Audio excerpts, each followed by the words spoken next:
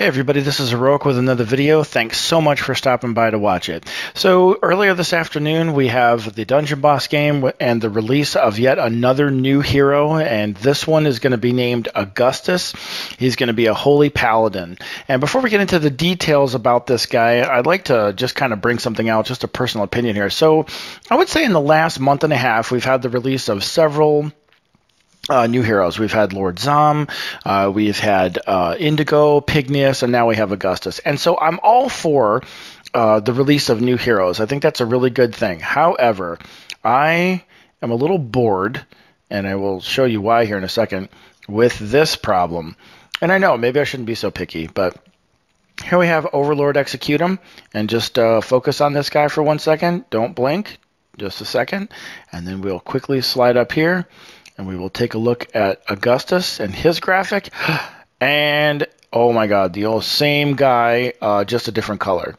Really super weak, in my opinion. I mean, I figure if you're going to be a progressive game in this market of freemium games, and I'm not saying that they're doing poorly. I'm sure they're making money hand over fist, and I've contributed to that.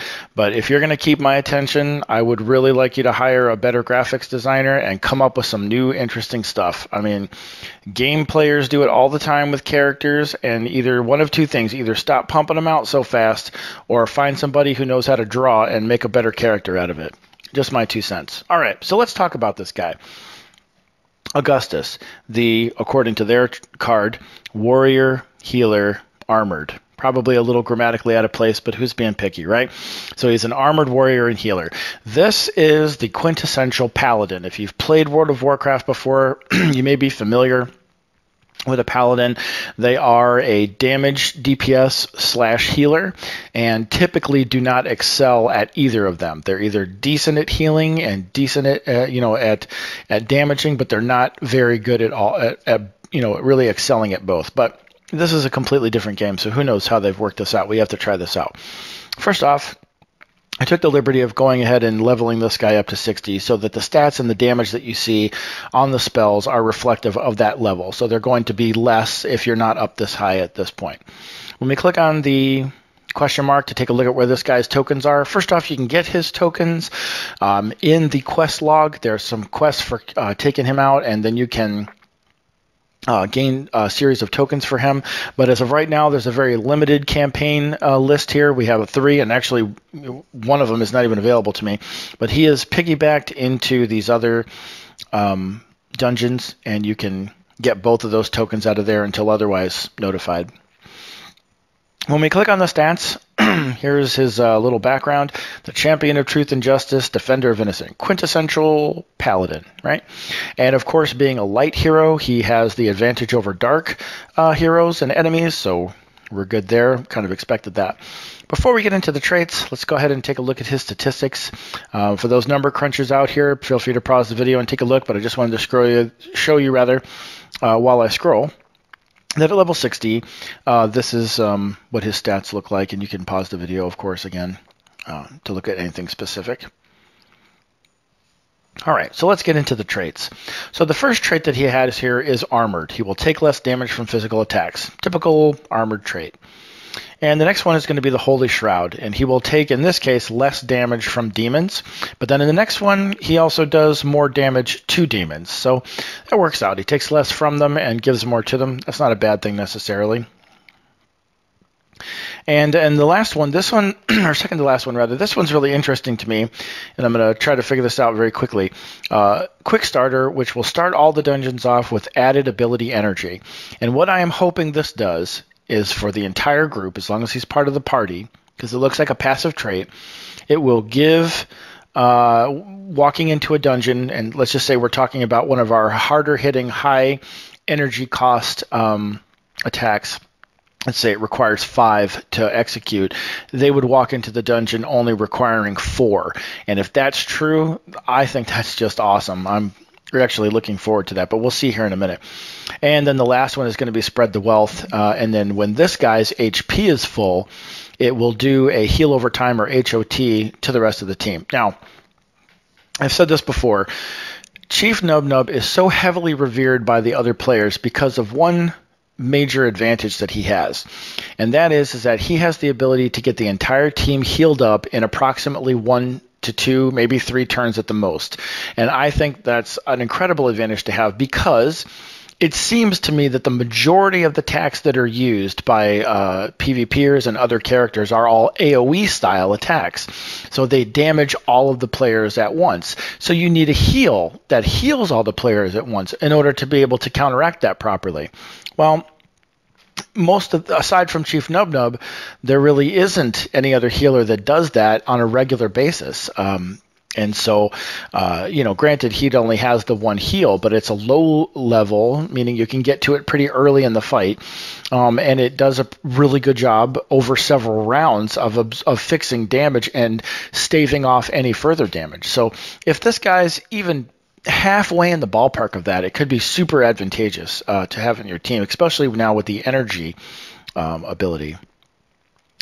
So when we look at the abilities, now I took the liberty again of ascending this guy 1 time, and I also bumped up all the attacks so you can see them. So at level 60, we have a basic swing. And then we have the 2nd level of Smite, again, because I ascended him. In this one, melee attack for 1447 with a base damage of, extra damage of 1.5 times to demons, and it will purge 2 debuffs. Before I made the first ascension for Smite 1, this would only, exact same thing, but would only remove 1 of the buffs. So in level 2, it will do 2.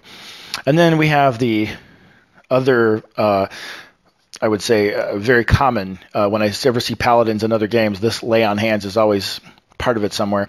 Cleanses all debuffs and heals the player for 99% of their health. So at tier 60, this did this, and as I was leveling this up, the percentage would go up. So at level 10, it was only doing, a smaller percentage, single-digit percentage, and as I leveled it up to max, then that HP percentage went up with it. So at this level, you would get to heal 1 player completely and get all the debuffs off of them. So the first ascension was not bad. I don't, unfortunately, have the complete stuff or the complete materials, rather, to ascend him for the 2nd time.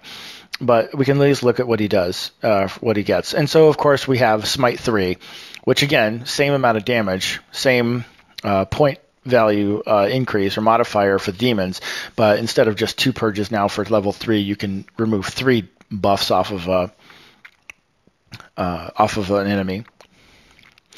And then we have the Aegis Wall, which is a shield that will heal, and then will block the next attack on each ally. So this will basically bubble your party and give them an opportunity to take a hit without actually getting hit with the damage, and so it's basically a freebie.